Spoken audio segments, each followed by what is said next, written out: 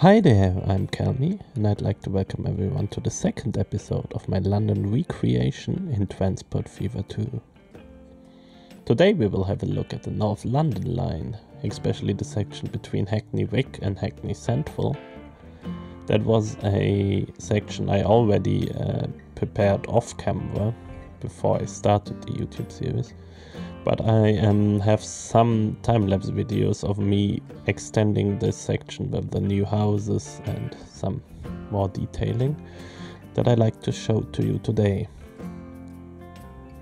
So let's dive into this. In this shot you can see Hackney Central Station, and the line crossing is the Lea Valley Line that serves as a commuter line in the northeast of London and continues as the West Anglia main line towards Stansted Airport in Cambridge. You can see the footbridge connecting Hackney Downs Station with Hackney Central. It is mainly served by Greater Anglia commuter rail services and the London Overground. The North London Line is hosting two overground lines, both starting at Stratford and one going all the way down to Clapham Junction, while the other continues towards Richmond. It is also used by freight services as it connects the East Coast Main Line, the West Coast Main Line and the West Anglia Main Line, as well as the Great Eastern Main Line. It is fully electrified, the section between Stratford and Willesden Junction with overhead catenary, and the section between Willesden Junction and Richmond, and also the section towards Clapham Junction with third rail. The overground runs Class 378's Capital Star rolling stock, which is a 5-car unit.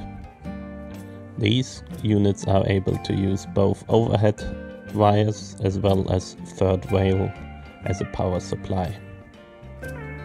Each of the two overground lines, the one that goes to Richmond and the one that goes to Clapham Junction, both run with a 4 trains per hour service, which means a frequency of 7.5 minutes on the main section.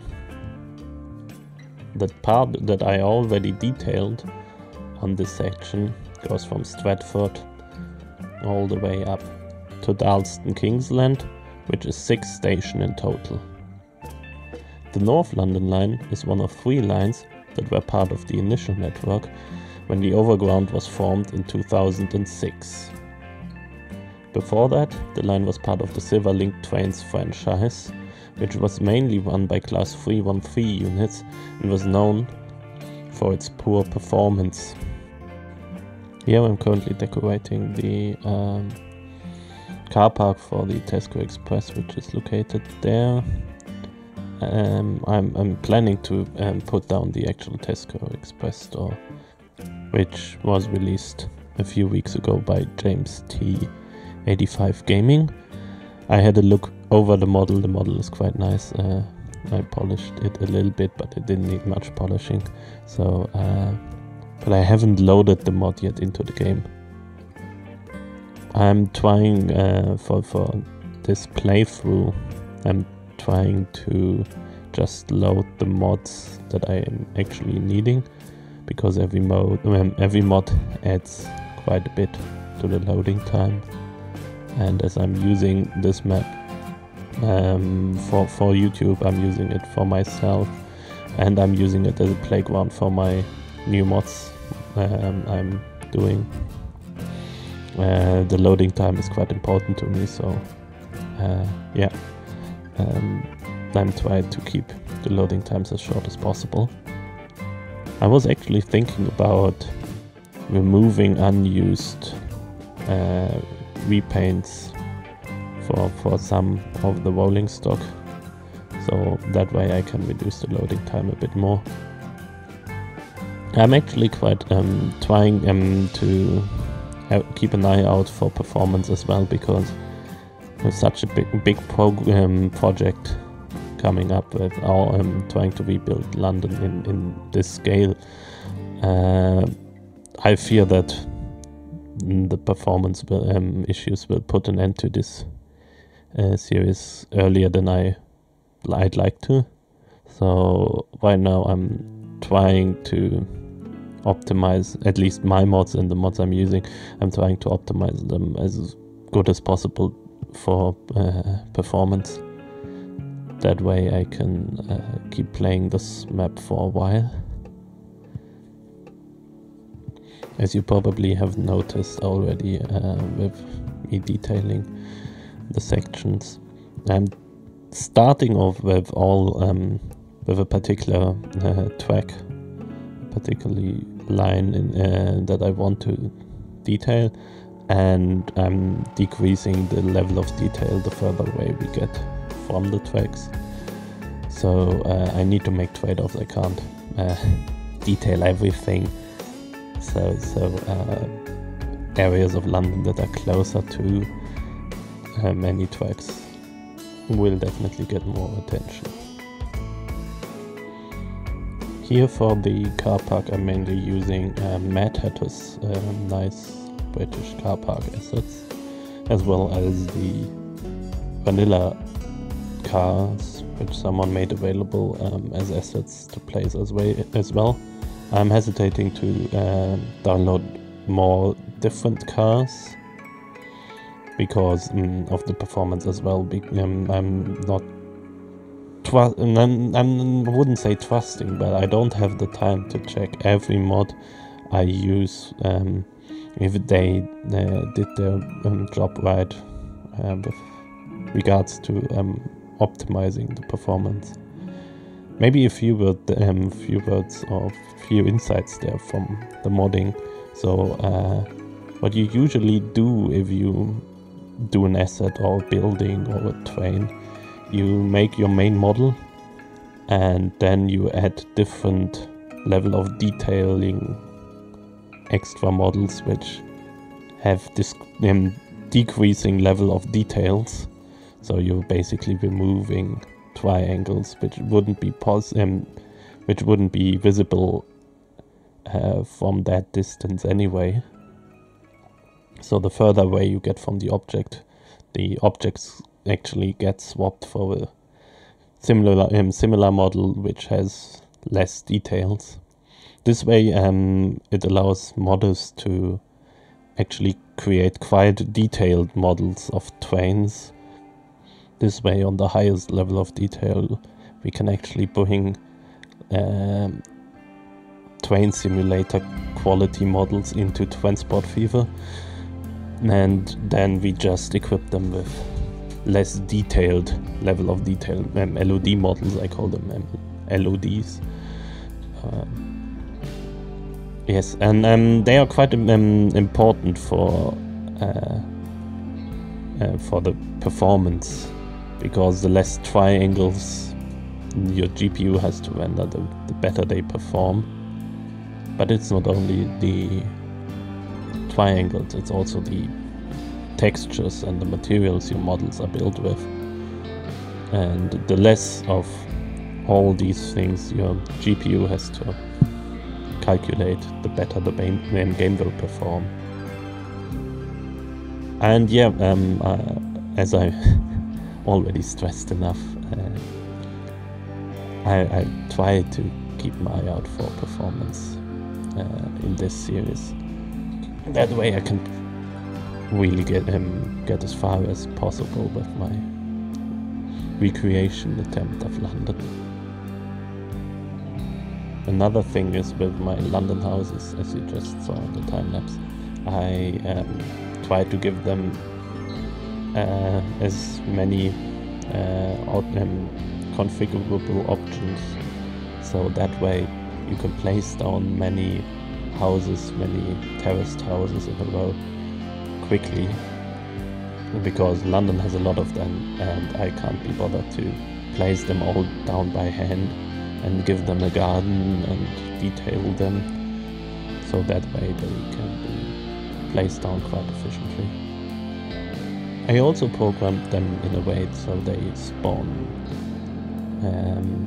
people and pedestrians. They are unfortunately not able to spawn cars, which is quite sad because the streets will look quite empty, which is quite the opposite of what London streets normally look like. But at least yeah, that's good that I'm actually able to that they spawn pedestrians, and that way they populate my lines and the city. Maybe something you've noticed in the episode before, that I haven't spawned any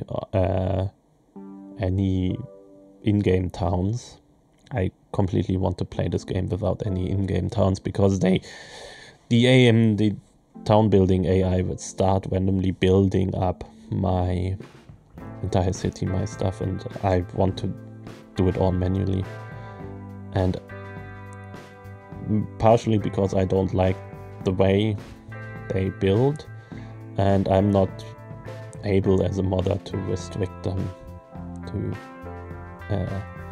only use my British houses, for example. So that's also one of the reasons I haven't I made the houses as assets and not as spawnable by the AI, because I think they would, like terraced houses would look rather weird if they were spawned individually between the vanilla houses.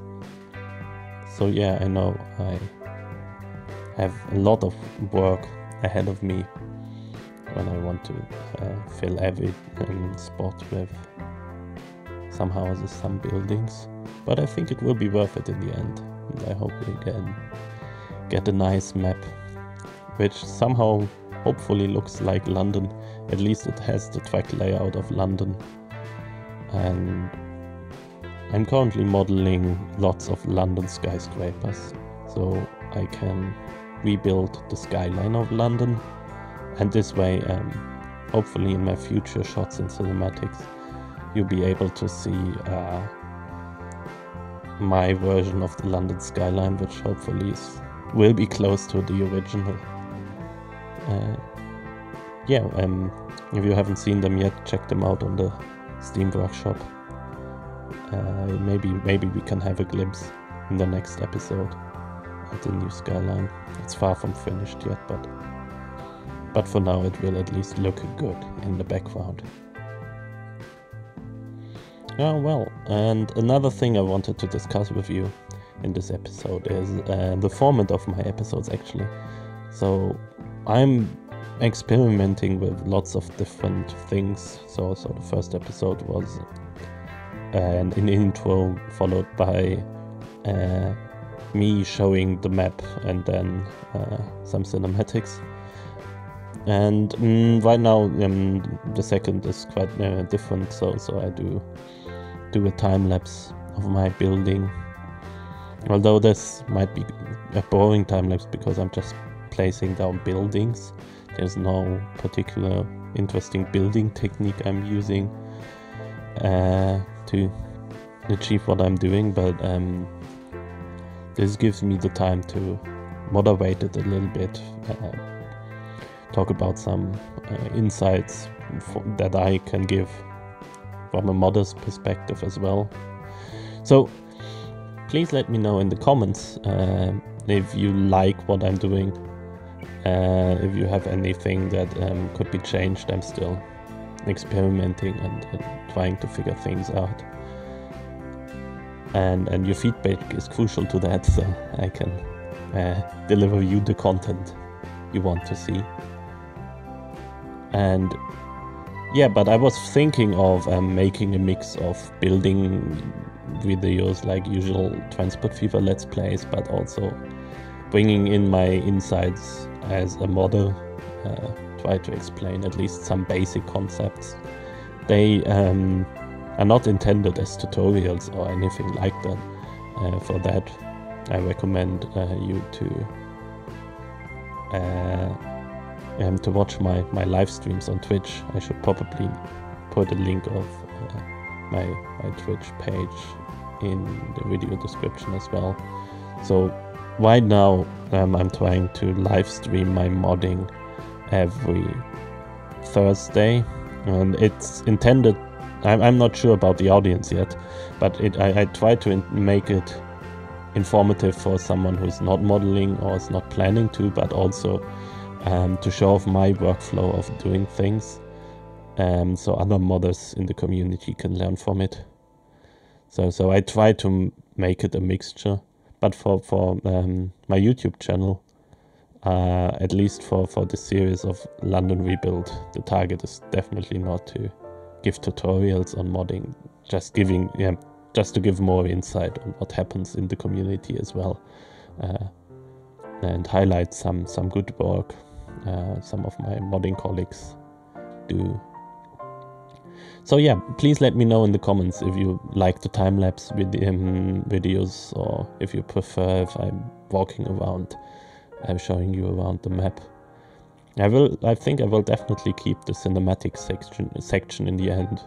I'm quite enjoy making them, and quite enjoy watching them myself, really. So that gives a different angle on my build, so I can finish a section and make a time lapse out of it. That has something nice to it. I'm enjoying it a lot. But yeah, if you for example, I'm unsure about the speed of the time lapse. It is quite a large sector I'm covering there. But I try to keep the videos within 30 minutes or something, plus minus 5. But yeah, let me know if you prefer to see longer time-lapse videos, if I should keep them short and focused on the interesting parts. I will try to incorporate all your feedback. There's one downside to the cinematics, the way I produce them, at least. So I'm not able to incorporate any in-game sounds of the trains into my time-lapse videos, which is unfortunate. The modders put lots of work into making them sound properly, and I can't record that sound because the way of the video tool in Transport Fever works. It's quite an interesting thing though, the video tool. Everyone has that, that's not a mod. You can enable with the settings, and you get a free camera for screenshots. You can remove the game UI that way, so you can get nice shots of your favorite parts of your builds. But the camera, the video recording part is also quite interesting. There you can define a way a path your camera takes, a bit like flying a drone. You define from where to where it should go and how the camera angle should face, and then it computes screenshots basically. So it unpauses the game for one frame and then makes another screenshot. That way you get constant frame rates. For example, I am running the game on the highest settings for the time-lapse videos. However, my GPU doesn't support the highest level of detail, so it's lagging a lot. So I'm turning it down for building, but then for the time-lapse videos in the end, I turn it back up to the max settings, so that way you can enjoy the highest quality in the videos. I also got a mod for an increased viewing distance because of the skyline I teased earlier. So I want to have my City of London skyline visible from everywhere from the map, at least for my cinematics. So yeah, it will be interesting to play around with this in future episodes and see what results I can achieve when for the cinematics. Going back to what I'm actually doing in the time-lapse video, I try to at least make all make a stripe around the tracks. So when you do a cab ride, you got a nice view from the track layout, and you don't see any plain green grass areas. So you get the feeling when you do a cab ride in that area that you're actually in a big city. A bit like what they do when they program the train simulator games.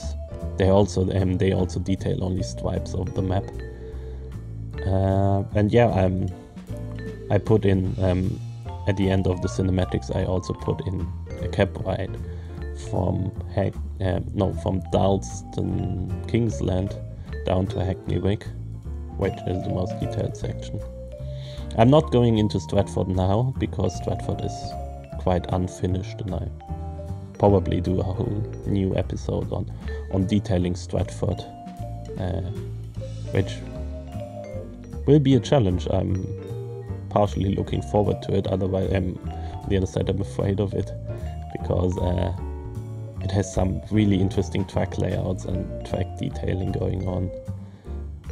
But for that we also need the DLR. There are no DLR models yet on the workshop, which is unfortunate, but so I haven't done the DLR network yet, but maybe there will be in the future, and until then I'm postponed Stratford because the DLR plays a nice role in the whole track layout of Stratford. So here I'm placing the houses again, and they are not quite accurate. It's not the same style of houses there and so on, but I'm still in the process of making these houses, so there will be more variety in the future, but I need to start somewhere. And I'm trying to create the feeling of the area more than the exact house locations. And so I have the British terraced houses for that, and they work quite well, surprisingly well, with the Soviet multi-story buildings, which is quite interesting. It really mimics the feel of East London a lot, where you actually can see these nice British style neighborhoods with the terraced houses, which are built mostly before the World War. And then you see the ugly, I say ugly, but maybe some people like them, I don't know, maybe in 20 or 30 years, or maybe 100, more like 100 to 200 years, these buildings will be interesting again. But yeah, they are basically just cheap after war housing to replace to fill in the blank spots and replace destroyed buildings. Yeah, but it really gives the East London feel, where which consists of some modern buildings in between, like especially this area and the area north south. At least I know the area north south better, Mile End and Bethnal Green, everything south of Victoria Park, because I lived there for a year. But there's a lot of investment going on right now. So there are a lot of residential blocks built by big investors and then rented out,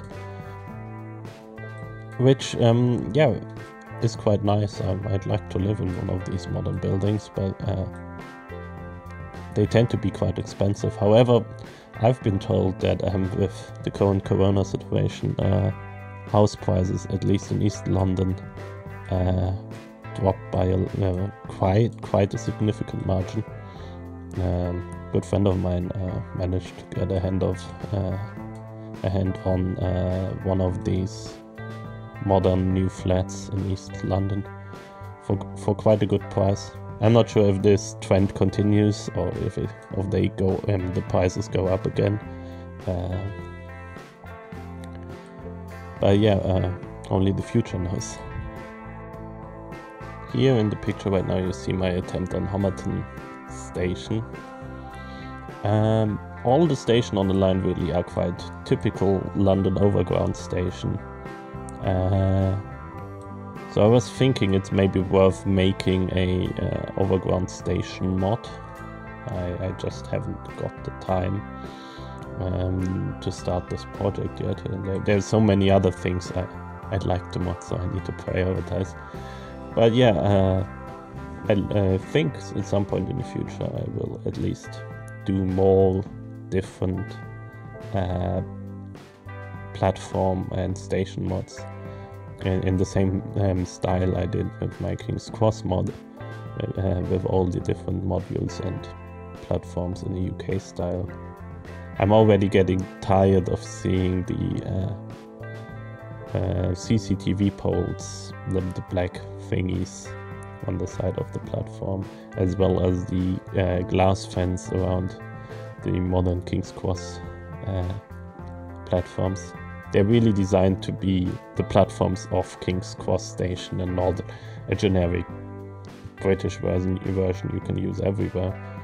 And yeah, therefore at some point I need to invest some time into making a proper generic British station module mod, a modular station mod. I think we're almost done with this section. I'm just removing the grass in between the tracks. Just looks weird having like a little bit grass might be realistic, but the way the game spawns the grass in between the tracks just looks weird from the cat perspective. I still have them. I got really annoyed by the grass when I watched my cinematics from the last episode, so I already removed the grass over there at this section as well, and you know I'm doing it here. I'm also trying to place the correct speed restriction signs. I'm using OpenStreetMap, Open Railway Map for that, which shows me the speed restrictions of most of the railway lines in the UK. I unfortunately can't, so I'm using Killercan's track mods here, which only supports speed restrictions of 75 miles an hour. So I, with the third rail mod, with Mad Hatter's third rail tracks, well, he didn't do the tracks, but he added the different track variety, so you can actually have place down tracks with speed restriction of I think 5 miles per hour increments. So with the third rail tracks I try to place them in the realistic with the realistic real line speeds, but with these tracks I unfortunately can't. But I heard rumors that at least at some point Mad Hatter is looking into this and trying to make the same thing he did for the third rail tracks for Killercan's UK tracks. But I think that's it for today. Give this video a like and subscribe for further updates on this series. And I will leave you with some nice cinematics in the end, and the cab ride going all the way from Dalston, Kingsland to Hackney, Wick. I hope you enjoy it, and see you next week.